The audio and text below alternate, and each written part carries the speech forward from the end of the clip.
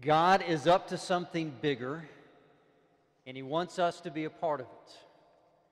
God's up to something bigger in this world, and He wants us to be a part of it. That's what we've been looking at and talking about through the month of October. We began by looking at the story of Joseph. God was up to something bigger in Joseph's life. His brothers sold him into slavery because they meant it for evil, but God was doing something greater, and Joseph joined that. And we saw through the story of Joseph that if you live with that conviction, it changes how you go through trials. A couple weeks ago, we looked at the story of Daniel.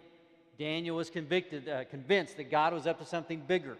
And so as he lived in a culture that was full of unbelievers and resistance to believing in the one true God, it empowered him to engage that world because he believed God was up to something bigger and Daniel wanted to be a part of it.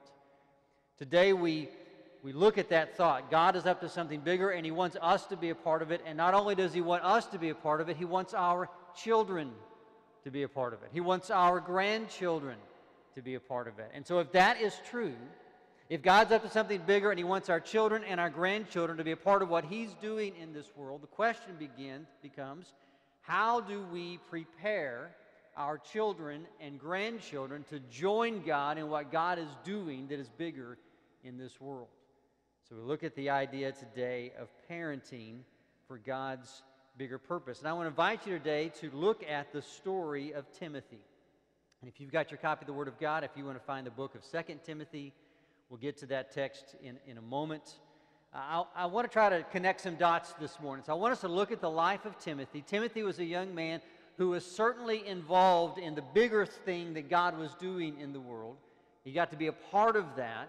And we're going to read some scripture today that talks about some of the challenges that he went through and what he needed to be prepared to join God in God's greater purpose and to kind of reverse engineer from that, knowing that this was how Timothy joined God in His bigger purpose and knowing that this is what his struggles were, going back to the question of then how, as his parents, should have been working to prepare Timothy to be a part of God's bigger purpose, if that makes sense. And just to think of the idea that if the story of Timothy we're about to read, if God's going to call our child or our grandkids into that kind of life, how should we be preparing them?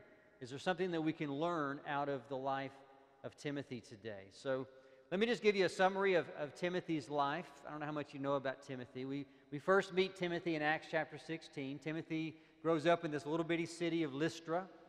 There's not a whole lot of Jews in the city of Lystra.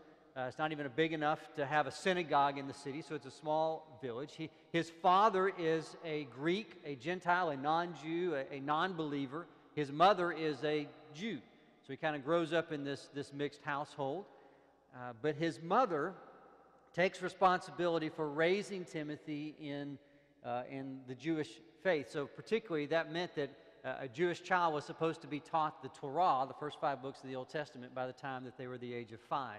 Because there was no synagogue in that city, that means that Timothy's mother takes responsibility of that and making sure that Timothy understood those scriptures even as an early child. We're not exactly sure how Timothy's mom and Timothy's grandmother come to faith as Jews and believing that Jesus is the promised Messiah, but we know that they do, and somewhere along the way Timothy does as well. We meet Lystra in the book of Acts when Paul arrives in Lystra on the first missionary journey. So, these mission trips that Paul takes, the little colored maps in the back of your Bible. So on the first trip, he hits Lystra. And some interesting things happen in Lystra. Paul and Barnabas arrive in Lystra, and there is a crippled man there at the gate, and Paul heals the man in the name of Jesus. The city folk think that Paul and Barnabas are Zeus and Hermes who have come to the flesh.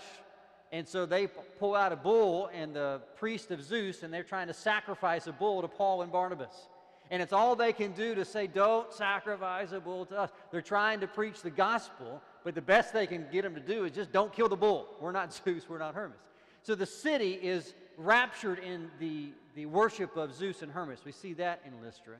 And then a little bit later in the same visit, so Paul has been traveling through all these cities, and he's been telling people that Jesus is the promised Jewish Messiah, and he's encouraging Jews to believe that Jesus is the promised Messiah. And right behind Paul is coming another group of Jews saying, forget everything that Paul said, forget everything that Paul said, forget everything that Paul said. Well, they follow Paul to Lystra, But they don't just say, forget everything that Paul says. They actually drag Paul out of town and they stone him to death. At least they left him for dead. It's an interesting scene. It says the believers gathered around him and he was raised up. Now, whether he had actually died and they brought him back to life, or whether he was just near death and he was healed instantly, there was some dramatic event that happens outside of Lystra. Paul gets up, keeps preaching, and then he's on his way. Now, somewhere in all of that, I don't know if Timothy's mother and grandmother heard the gospel through Paul, and if Timothy heard it through Paul, or his mother and grandmother were saved first, and then they led Timothy to faith. But somewhere in all of that, Timothy and his mom and his grandmother are brought to saving faith. The next time that Paul comes to Lystra on the second missionary journey, he comes to Lystra, and at this time it says he meets at Lystra a disciple by the name of Timothy, who is well spoken of by the church, and God prompts Paul to invite Timothy to join him on his missionary journey. So just 5 things I want you to know about Timothy before we come to our text that we're going to read. First thing is, Timothy joins Paul on the missionary journeys from here on out. So for the rest of Paul's journeys, Timothy is a co-missionary with Paul. The second thing is that Timothy co-writes some of the scriptures. So he co-writes Philippians, he co-writes Colossians, Paul and Timothy writes. So I say that to let you know, Timothy was not just the baggage handler on the mission trips. I mean, he was a co-missionary with Paul. He actually wrote some of the scriptures that you read. Third thing is, on the missionary trips, there were several times that Paul sends Timothy on these very important missions. So they'll be on a mission trip, and Paul will say to Timothy, I need you to go back to Thessalonica and check on the church. And so he'll go to Thessalonica. One time he sends him to Corinth. And of course, if you read 1 Corinthians, that church was messed up. They had immorality problems, doctrinal problems, division problems. They were fighting about everything. They were suing everything, suing each other. And so Paul sends Timothy to Corinth, straighten out that mess. And it doesn't go well. It blows up in his face. Now, whether that's because Timothy mishandled it, or it doesn't matter who Paul sent, Jesus himself, it would have blown up. Who knows? But it did not go well for Timothy in Corinth. So he gets sent on some very important assignments. The fourth thing to know about Timothy is at the end of Timothy's life, Timothy is the bishop or is the pastor of the church in Ephesus. So after the missionary journeys come to an end, Timothy goes to Ephesus, and he is the pastor of the Ephesian church, and that's where he ends his life. And so the fifth thing to know about Timothy, even though the scriptures do not tell us how Timothy dies, tradition has it that Timothy is in his 80s. He's the pastor there in Ephesus, and Ephesus has this huge temple to Diana, to Artemis. Both of those names are applied to her. It's this pagan temple, and there was a procession headed up towards the pagan temple, and Timothy was standing by the procession. He's in his 80s. He's the pastor of this church. He's preaching the gospel to the procession. The processional crowd gets ticked off, and they stone him to death at the side of the road. That's how tradition tells us that Timothy dies. So that's kind of the quick story of Timothy. I would like for you to read with me these 2 passages. This is from 2 Timothy. So this is a letter that Paul writes to Timothy. It's at the end of Paul's life, and it's at the tail end of Timothy's life as well. Timothy very well could be in his 70s or 80s as Paul was writing this letter to Timothy, okay? So if you read with me 2 Timothy chapter 1, beginning in verse 2, the Apostle Paul writes, "To Timothy, my beloved child, grace, mercy, and peace from God the Father and Christ Jesus our Lord. I thank God whom I serve, as did my ancestors, with a clear conscience, as I remember you constantly in my prayers night and day. As I remember your tears, I long to see you, that I may be filled with joy. I am reminded of your sincere faith, a faith that dwelt first in your grandmother Lois and your mother Eunice, and now I am sure dwells in you as well. For this reason, I remind you to fan into flame the gift of God, which is in you through the laying on of my hands. For God gave us a spirit not of fear, but of power and love and self-control. Therefore, do not be ashamed of the testimony about our Lord, nor of me, his prisoner, but share in suffering for the gospel by the power of God, who saved us and called us to a holy calling, not because of our works, but because of his own purpose and grace, which he gave us in Christ Jesus before the ages began, which now has been manifested through the appearing of our Savior, Lord Christ, Jesus, who abolished death and brought life and immortality to light through the gospel, for which I was appointed a preacher, an apostle, and a teacher, which is why I suffer as I do. But I am not ashamed, for I know that whom I have believed, I am convinced he is able to guard until that day what has been entrusted to me. So follow the pattern of the sound words that you have heard from me in the faith and love that are in Christ Jesus, and by the Holy Spirit who dwells within us, guard the good deposit entrusted to you. And also in the 3rd chapter of the same letter, beginning in verse 10, Paul continuing to write to Timothy, you, Timothy, however, have followed my teaching, my conduct, my aim in life, my faith, my patience, my love, my steadfastness, my persecutions and sufferings that happened to me at Antioch, at Iconium, and at Lystra, which persecutions I endured, yet from all of them the Lord rescued me. Indeed, all who desire to live a godly life in Christ Jesus will be persecuted, while evil people and impostors will go on from bad to worse, deceiving and being deceived. But as for you, continue in what you've learned and have firmly believed, knowing from whom you learned it, and how from childhood you've been acquainted with the sacred writings, which are able to make you wise for salvation through faith in Christ Jesus. All Scripture is breathed out by God and profitable for teaching, for reproof, for correction, and for training in righteousness, that the man of God may be complete and equipped for every good work. So what I'd like to do this morning is taking the life of Timothy, how we see that God was up to something bigger, and how Timothy got to be a part of that, and these words from the Apostle Paul, and to retro-engineer the idea, reverse-engineer the idea of how then should Timothy's parents have been involved in preparing Timothy to be involved in this greater purpose, and what can we learn from that as well. Now what's interesting is we find out in Timothy, we think probably Timothy's father, biological father, died early on in the process. Probably he lived with his mother and moved in with his grandmother. We're guessing that just from what we read. But Paul sees himself as Timothy's spiritual father. 5 times in the Scriptures, Paul calls Timothy my son, my child in the faith. So we get this insight both from Timothy's biological mother and biological grandmother, and also from Timothy's spiritual father. So not only what we're talking about here is how we prepare our biological children and grandchildren to be involved in God's bigger purpose, but also any role that you have in mentoring or coaching or training, if you're a Sunday school teacher, if you're a Awana teacher, if you work with our student ministry, if you have anyone, a child that you have an influence in their life, these are things that can speak into your life as well. How do we help the people around us who are going to be called into God's greater purpose? How do we prepare them for that? So let me just give you some a list of 10 things here come out of this. We'll try to go quick if you'll try to listen fast, okay? So number 1, we learned preparing for God's greater purpose. Number 1, pray for them daily. Pray for our children, pray for our grandchildren daily. Now, I know this is something that we all know, we all believe to be true, and we all would agree that we're supposed to be doing it. I won't ask for a show of hands. How many of you pray daily for every one of your children and for your grandchildren? There are a lot of things in life. I saw a couple of hands. That's good. There are a lot of things in life that we know we should do. Prayer is a challenge. Your prayer life may be further advanced than mine, and I hope it is, but prayer for me is spiritual battle. It is difficult.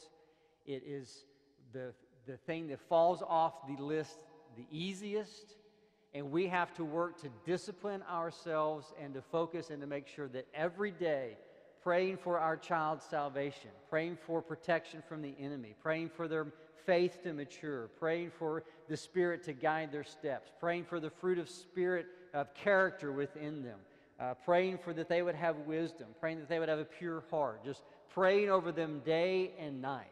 If you want your children and grandchildren to be involved in God's greater purpose, pray for them daily. Number 2, ground them in Scripture. Ground them in Scripture. Here we see Timothy's mother taking personal responsibility to make sure that her child knew the Scriptures. Again, in the Jewish way of raising kids. It was your responsibility to make sure that your child knew the Torah by the time they were the age of 5. That's the first 5 books of the Old Testament. Typically, the synagogue would help you in that, but since there wasn't a synagogue in Lystra, that meant that Timothy's mother had to take sole responsibility for that and to make sure that her son knew the Scriptures, and she did that. I think this reminds us that we need to be as committed to our the spiritual education of our children as we are to the secular education of our children. It's amazing. We are committed to having our kids at school 5 days a week. We have them there on time. Lunch is made. We make sure their homework is done. We make sure science fair projects are done. We get them to baseball practice on time, and violin lessons on time, and volleyball games on time, and pee-wee football. We get them to all of these things, and yet when it comes to their spiritual education, it becomes kind of this semi-optional kind of involvement. We need to be as committed to the spiritual education of our children as we are to the secular education of our children. This was referenced in a speech that I heard this week. I went back and did the research. There's a recent study that looked at freshmen entering into college. So baby boomers, when baby boomers were freshmen entering into college, they self-reported that 62% of them said that they went to a Sunday school or some other religious education program weekly. 62% of baby boomers, when they were freshmen entering into college, said they went to Sunday school weekly. Millennials, the millennial generation, as they are freshmen in college, only 40% say that they've been going to Sunday school weekly. Now, some of you are probably surprised that it was as high as 40%, but that's a 20% drop-off in a generation. And what's going to happen in the generation that comes behind the millennials? So here's a group of students whose parents are committed to their education. They're sending them to college. They're paying great money for their college, but they're not paying the same kind of attention to their spiritual education. Parents, let me just encourage and challenge you. If you want your children to be involved in God's greater purpose, take seriously the responsibility to spiritually educate them and to weekly Sunday school and Awana attendance. Well, part of the value of Sunday school, part of the value of Awana, is that these programs systematically teach Scripture to children. So there's a system, there's a plan. Someone has set out and worked out how do 3-year-olds learn, and what can 3-year-olds get at this time, and what do 4-year-olds get, and what are second graders, and how do we get them through the entirety of Scripture as they grow up in this place. And I'm not saying that Sunday school is the end-all, be-all. You just drop them off at Sunday school and that's the end of it. But if you'll take them to Sunday school weekly and there's a systematic education, it gives you the bare bones that you can work with as a parent. And so when there's a situation in life and the story of David and Goliath applies to that situation, you don't have to go back and retell the story for the first time. They've heard the story. You get to come along and say, now you know the story of David and Goliath. This situation is a lot like that, and begin to put the muscle and the skin around the skeleton that Sunday school and Awana has given to your kids. We always ask the question, should I make my kids go to church? Do you make your kids go to school? Well, my child says that school's boring, and I don't want to turn him against education, so I just decided not to allow him to go to school.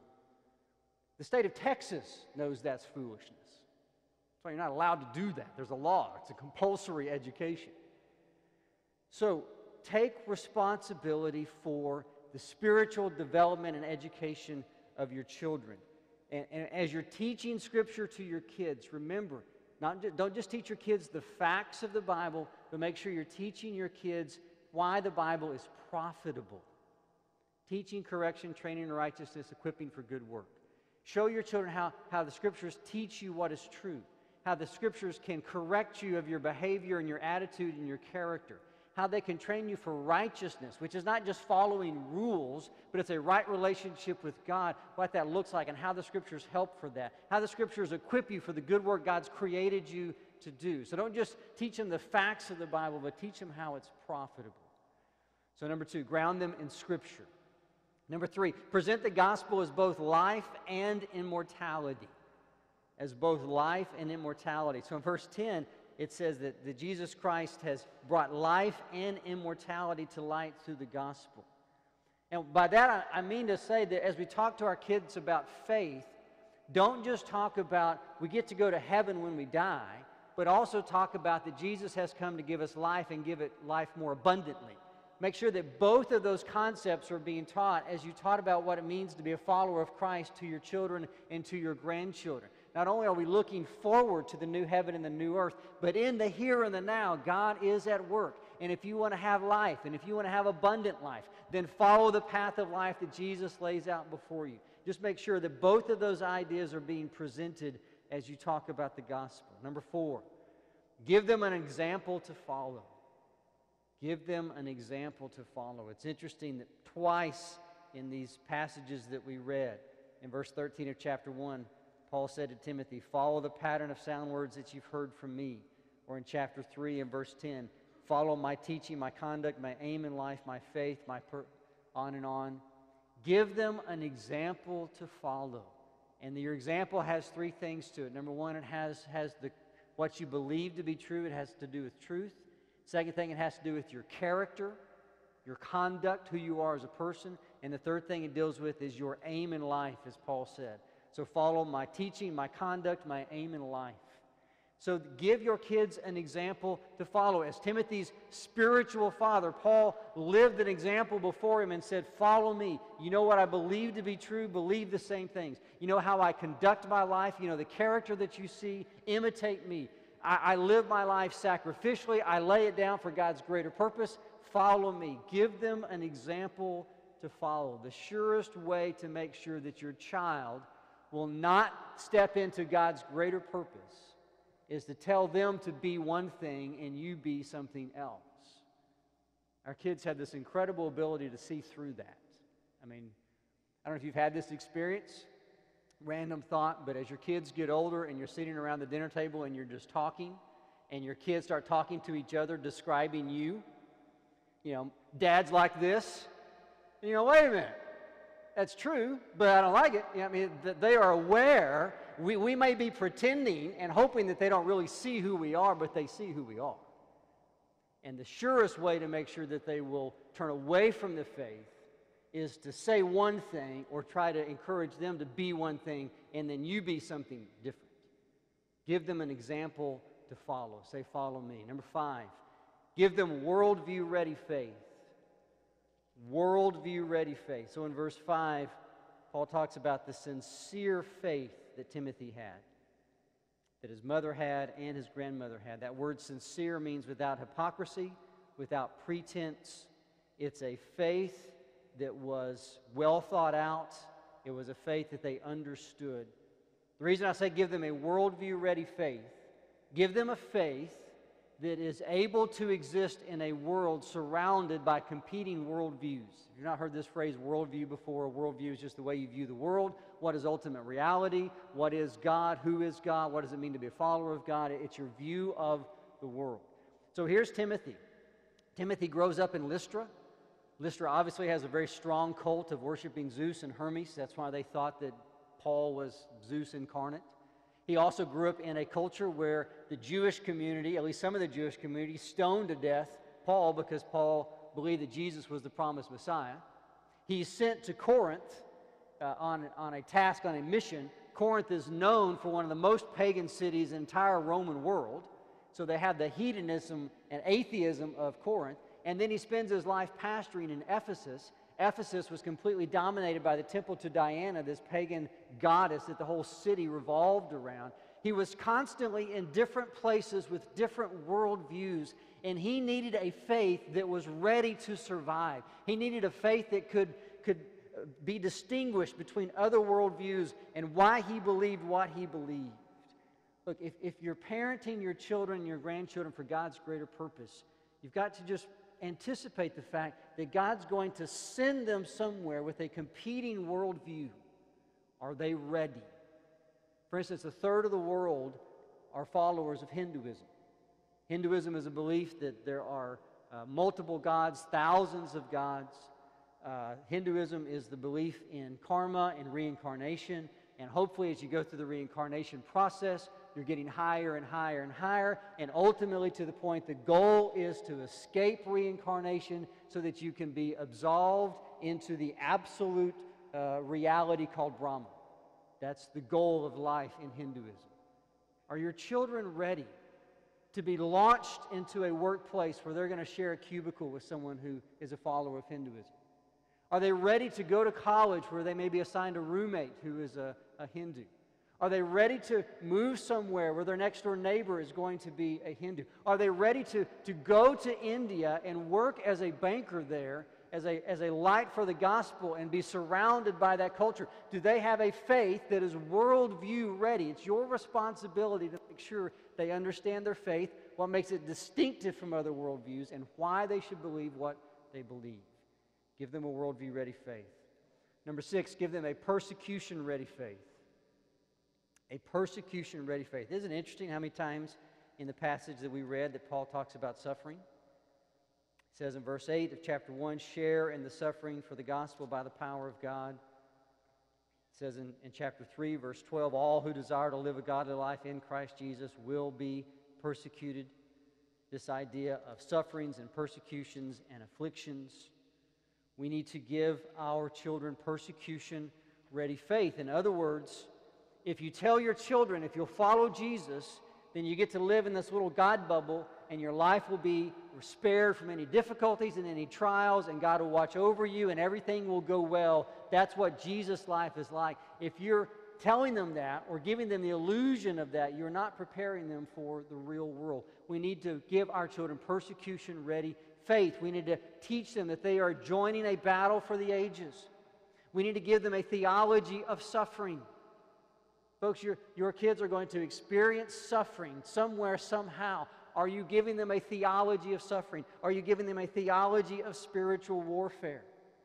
Or are they ready to be launched into God's greater purpose, realizing that the spiritual forces of darkness are going to assail against them? Are they ready? Are they prepared for that? Are you letting them know, as you follow Jesus, there will be persecutions and afflictions and tribulations and sufferings? This is part of what it means to be a Jesus follower. Give them persecution-ready faith. Number 7, connect them to the church. Connect them to the church. So we meet Timothy. He was well spoken of by the church in Acts 16:1. What happens when Paul says, I want you to join me on my missionary journeys? The council of elders lay hands on Timothy from the church, and they send him out. And he spends the backside of his life as a pastor in the church in Ephesus. Your children, your grandchildren, odds are they're not going to serve as missionaries and serve as pastors. But make sure that they have a lifelong connection with the body of Christ.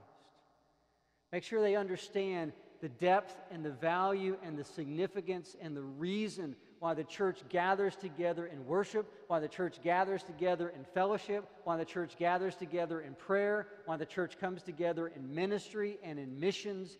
Give them an understanding of the significance of the church. Model that before them. Unfortunately, many parents are raising their kids that the church is optional. The church is something extra. If we get around to it, we'll be a part of that.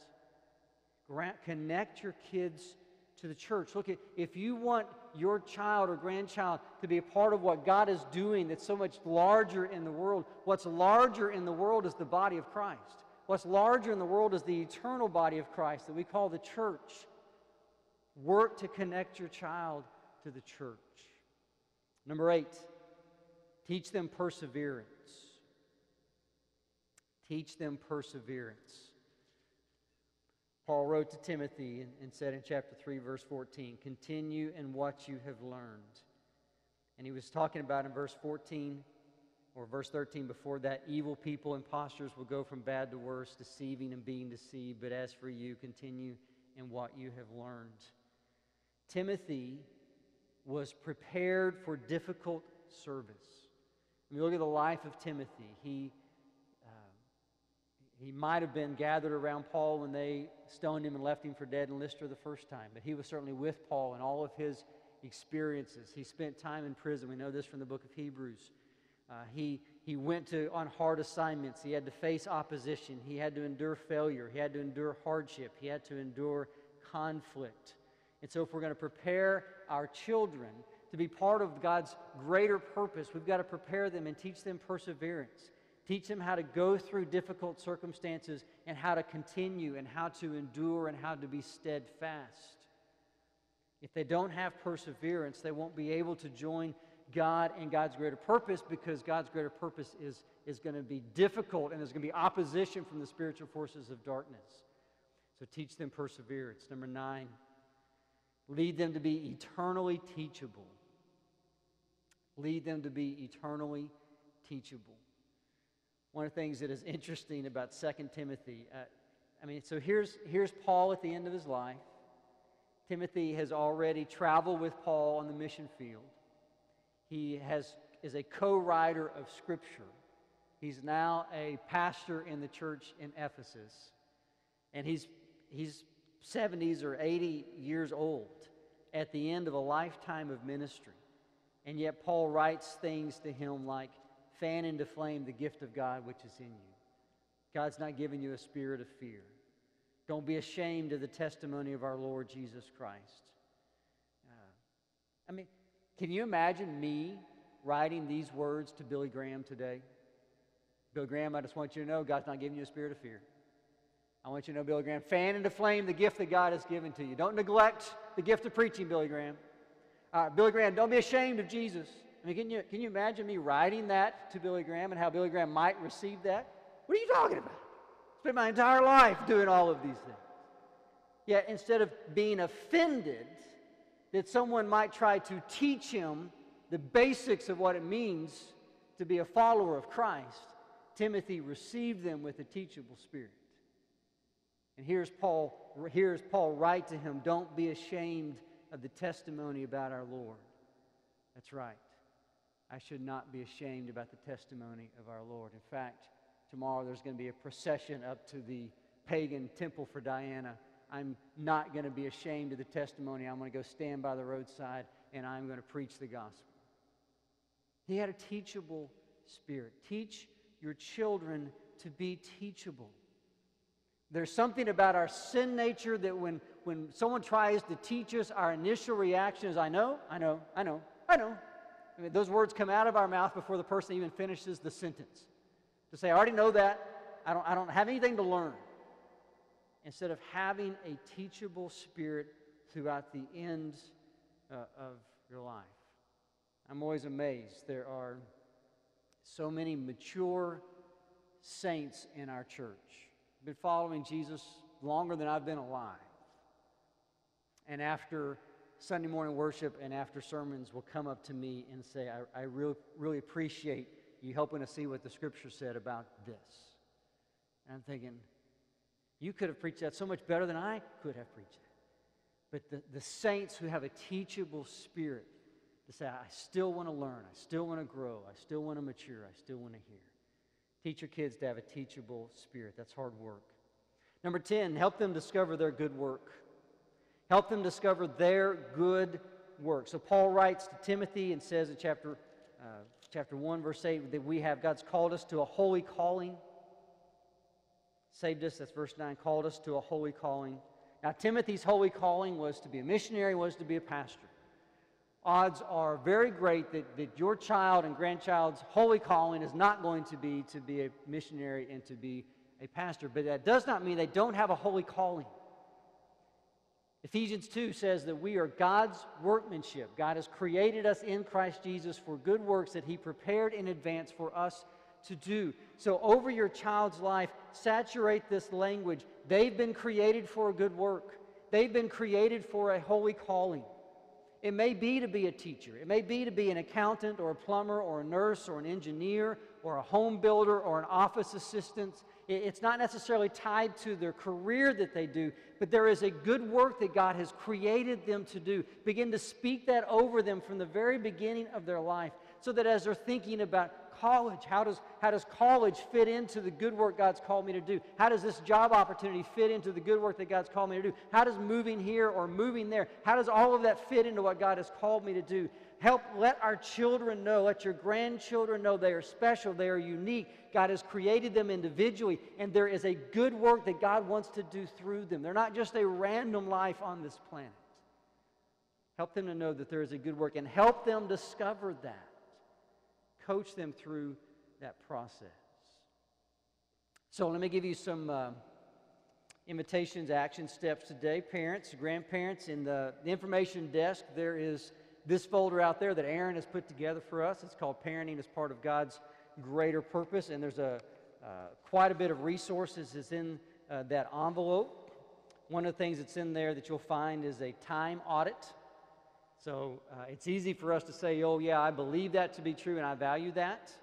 But when you start auditing your time of how you actually spend your time, you realize, wow, I don't give much time to what I say I really believe to be true. So there's a time audit to challenge you in that. There's also some specific things about faith formation based upon the age of your kids. So if your child is 2 to 5 years old, talks about capturing God moments and using God moments as a way to do preparing your kids for God's greater purpose. If they're 5 to 9-year-olds, if they're 9 to 14-year-olds, even talks as your kids get older about how to transition from being a teacher to being a coach. And I would remind you that this process does not just happen while our kids are under our roof. It's not at age 18 we say goodbye to them. I no longer have any influence on you at all. As many of you realize, sometimes your influence goes up dramatically after they've left the house. Is it Mark Twain who said, when I was 15, I thought my dad was a moron, and I was surprised how much he'd learned in 3 years. There's something about becoming an adult where you realize, oh, my parents may have some wisdom here. Maybe I should value that. But there's a piece in there as where there's lots of other resources in there. So if you are a parent, or if you have significant interaction with your grandchildren, we invite you to go by the information desk and get that when the service is over on the way to Sunday school. Also, we'd like to invite you to a Faith Path luncheon today. So Aaron is hosting a luncheon in the fellowship hall. It's a catered meal, so it's not potluck. But there he wants some time to be able to introduce to our parents and to our grandparents the Faith Path. The Faith Path is this resource that we have as a church that guides you through the spiritual development stages of children. So you know if you've got a 4-year-old, what are the things you should be focusing on? What should you be looking on? What's the focus at that age? What if they're 14? What should I be focusing on? It's a way of kind of going through a path and giving you some resources to lead your child so that when they leave out of your house, they are launching into God's greater purpose. That starts at 12:30 this afternoon in the fellowship hall. You don't need reservations. We would invite you to go to that as well. But as we close today, I just want to invite you to pray over these top 10 lists, and see if there's one that the Spirit might pull off and say in your particular relationship with this child or with this grandchild, or maybe it's with a student that you have that's in your Awana group or in your Sunday school class. Maybe there's a particular one that would pull out of that and say, this is where I need to sow into my child or into my grandchild about this particular area. And may God lead you and guide you through that.